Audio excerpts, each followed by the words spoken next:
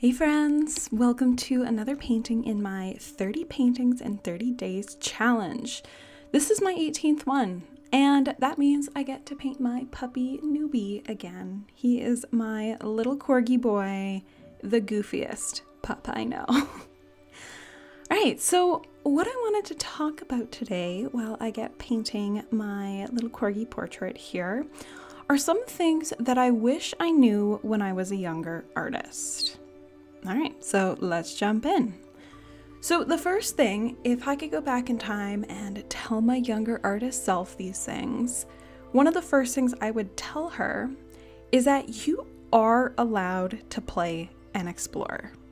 Not everything you create is gonna be amazing, but everything you create and the way you perceive everything you create, that will have a part in forming the artist that you become. So, if you choose to give up on something, that shapes who you are. And if you choose to persist, that also changes who you are. And you are allowed to play and explore, test out new mediums, test out new art styles, follow that crazy idea that won't leave you alone. You are allowed to have fun with the process. That's the beauty of art. And you get to create something beautiful in the process. And I think that is absolutely magical and wonderful. And the world would probably be a much happier and better place if more people actually had fun with artwork. I strongly believe that. So, yeah, you are allowed to play and explore. Another thing that I would tell her is that the artists that you idolize, they started somewhere too. So don't be too hard on yourself. You are always growing and learning. And yeah, those people that you think are perfection and are incredibly skilled and that, you've got that little voice inside your head that keeps saying, you'll never be as good as them. Well, guess what? They were exactly where you are today at some point in time, but they persisted. They also probably had a voice inside their head that told them that they weren't good enough, that everybody else was better, but they persisted, and so should you.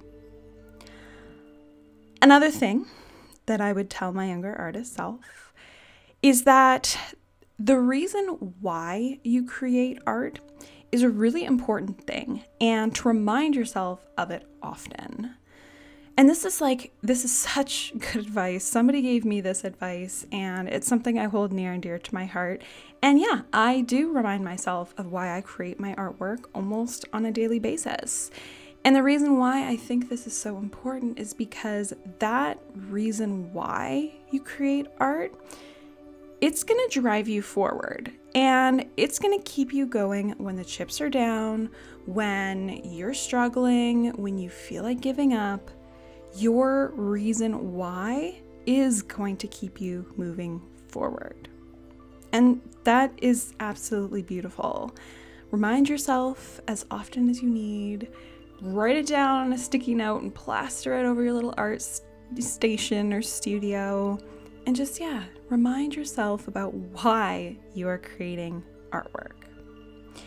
Now, we obviously can't go back in time to change our past, but I'm using these little things as reminders today. So in a few years, future you can look back on you today. And would you rather be struggling with the same things that you are today, a couple years from now? Or 10 years from now, 20 years? Probably not, right?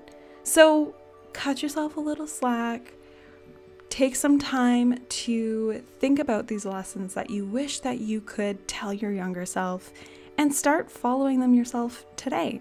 You'll probably be happier for it. All right, well, that brings us to the end of this video. Thank you so much for watching, and I will see you in the next one.